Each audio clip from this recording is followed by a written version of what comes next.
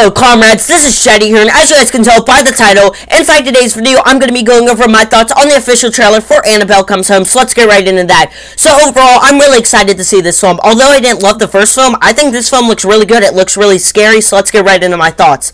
So from this trailer, it seems like Annabelle isn't going to be the only thing doing the haunting, because inside the trailer, it says the doll is a beacon for other spirits, so I'm kind of intrigued to see what approach they go with that. Overall though, I think the film looks really good. I think the cast looks really good. It looks really well made, and to be honest, I really don't have a whole lot to say about this trailer because I'm really not the best person to talk about the Conjuring films, because personally I just don't really love them. But in my personal opinion, I think this film looks really good overall, and I'm gonna give it 6 out of 8. Comment down below your thoughts on the Annabelle trailer if you have seen it. Drop a like on this video and subscribe if you haven't done so already, as well as turning on the post notification bell. Go check out my last video, and I will see you guys in my next one. This is Chase signing off. Peace out.